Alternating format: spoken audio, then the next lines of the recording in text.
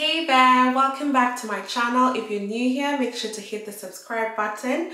Today's video is an addition to the AWS Cloud Practitioner series.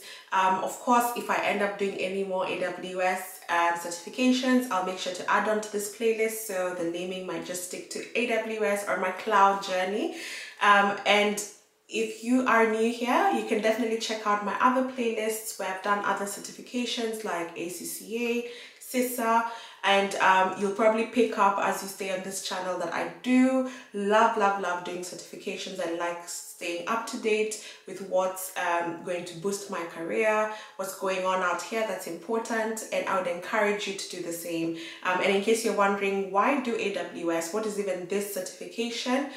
Make sure to watch a video I will link here where I talk about why I did it and why I think you should also be cloud savvy. So today's video is an addition to my video last week. You'll probably pick up that I probably filmed them on the same day because I'm wearing the same thing.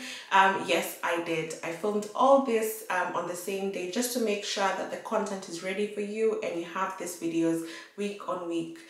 So without further ado, today's video I will be walking you through the AWS Cloud Practitioner exam.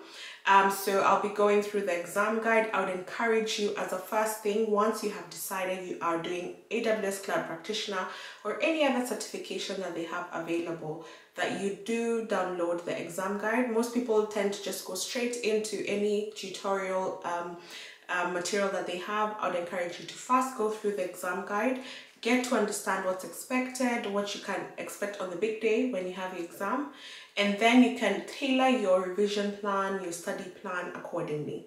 Because I prefer you work smart, you don't have to work hard every time, or put your efforts in the right place where you are most prone to bear fruit. So the exam, the AWS Cloud Practitioner exam, is a multiple choice exam. So there's no essay, there's no open-ended questions. You get to choose one correct answer from a choice of about 4. But then not just that, the only other style of question you can expect on the exam is where they expect you to choose multiple answers. So multiple answers are correct from the selection. So the point is, it is not open-ended. You have to choose an answer, or sometimes you might need to choose a few from the options available. There is no negative marking, so if you get something wrong, you just get it wrong.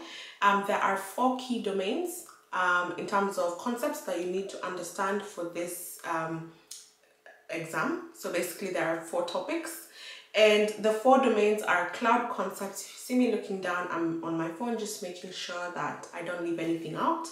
So cloud concepts is domain 1, domain 2 is security and compliance, domain 3 is technology, and domain 4 is billing and pricing. I'll make sure to put a link to where you can download the exam guide in the description box, so that you're able to go through this in your free time.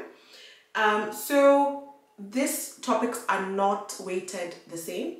So this basically means, in terms of how even they represent, the number of questions that appear in the exam will depend on this weighting. So I'd encourage you to check the weighting of the domains and proportion your efforts based on that, because you don't want to spend so much time on a topic that only makes up 11% of the exam, for example. So technology, domain 3, is the one that takes the highest amount, and I must say it's the most difficult too.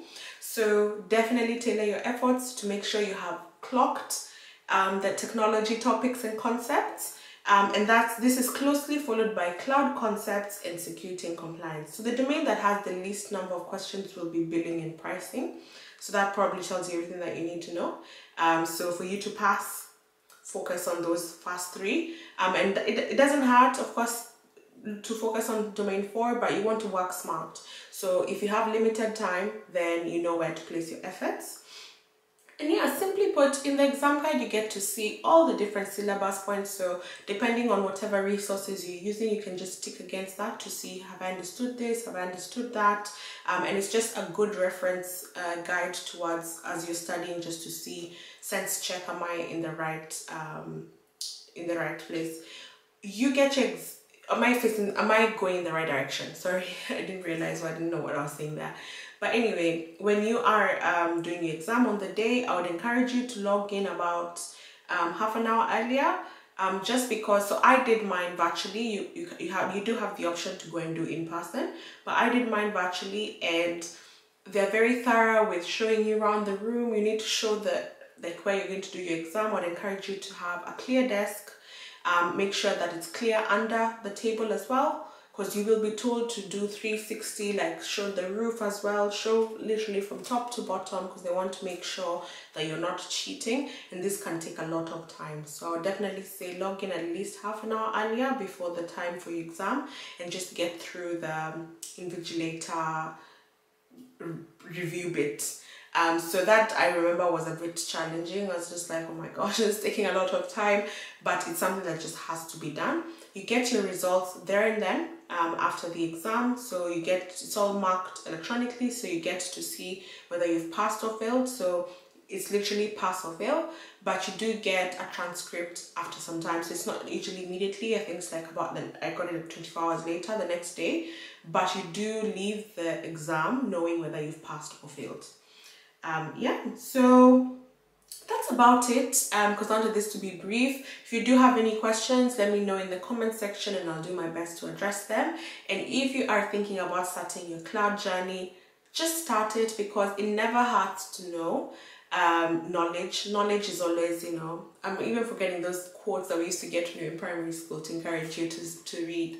But basically, it doesn't hurt to know, especially when you put your efforts in something that's growing like cloud. So this emerging technologies, is good to get your hand on it. You don't have to know everything. It's good to just at least know the fundamentals. That's why I did Cloud Practitioner. But if you're in the tech industry and you actually are maybe a software engineer, then you probably want to go past foundational and do some of those even specialty ones, depending on what you specialize in. Are you a database person? Are you a security person? You can just pick the one that most suits your career and your path. All right, see you in the next one. Bye.